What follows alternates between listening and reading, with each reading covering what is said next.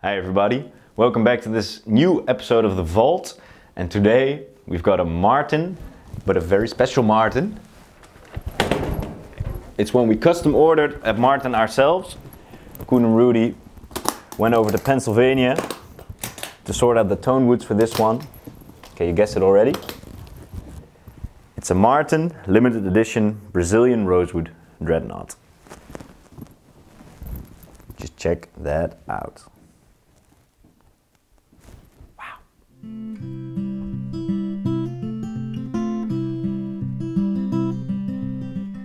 In the winter of 2018, Coen and Rudi were invited to pay a visit to the Martin & Co. factory in Nazareth, Pennsylvania. While touring the factory, they were shown some breathtaking pieces of Brazilian rosewood and quickly started brainstorming about what could be done with this rare tone wood. They couldn't just leave it lying there, could they? Before revealing what Rudi and Coen decided to do with these sets of Brazilian, let's take a step back to give you a bit more of a backstory on this coveted tone wood. To most of you, Brazilian rosewood hardly needs any introduction. Besides its Latin name Dalbergia nigra, it also bears many other names like jacaranda, Rio rosewood or caviuna. This legendary tone wood, with an often impressive grain and uniquely resonant rich and deep tonal character, was already used in instruments dating back to the late Renaissance and Baroque era, when luthiers used it for building the ribs of lutes and various other parts.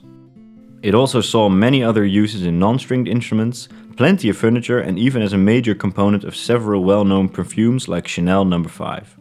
The leaves and wood of the tree yield rosewood oil, that was a key ingredient in perfume making, but I digress. Back to the guitars. Martin started using Brazilian rosewood as early as the first part of the 19th century, just after the company was founded. It was not until 1969 that Martin decided to replace Brazilian with Indian rosewood because of the dwindling supplies. Although there were Martins built as late as 1971 which still used Brazilian fretboards, bridges or headplates. In 1992, Dalbergia nigra was officially placed on the CITES list for endangered species, and the tone wood got even harder to trade and process. From that time onward, seeing new Brazilian rosewood guitars became a rare occurrence. Now, back to the present day.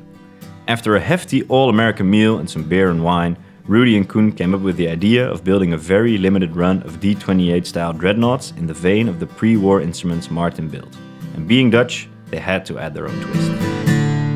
In many ways, this limited edition run of instruments is a rare opportunity to obtain a D28 dreadnought like they used to build them back in the day. It was based on a real vintage 1942 D28 we had in our vault a while back. To that end, it boasts features like solid Brazilian rosewood back and sides, a solid quadruple A quality Adirondack spruce top and a special shape 1942 style barrel and heel mahogany neck. It has some minor differences with the vintage original though. It forgoes the herringbone top trim and replaces it with a more toned down black and white version. Also, the bridge saddle is a drop-in specimen instead of the vintage long saddle. All in all, this is a unique limited run of just 5 instruments which perfectly seem to capture the coveted vintage dreadnought sound so many players long for. However, this guitar still has a distinct character of its own. Now, enough chat, let's finally have a listen to how they sound.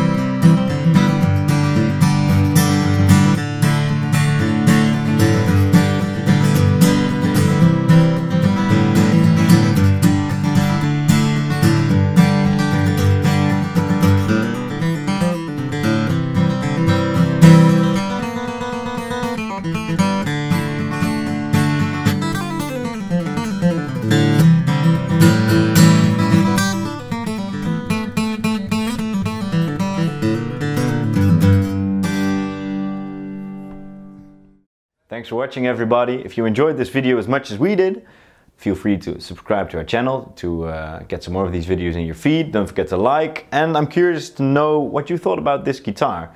Leave a comment down below. Thank you very much, and bye-bye.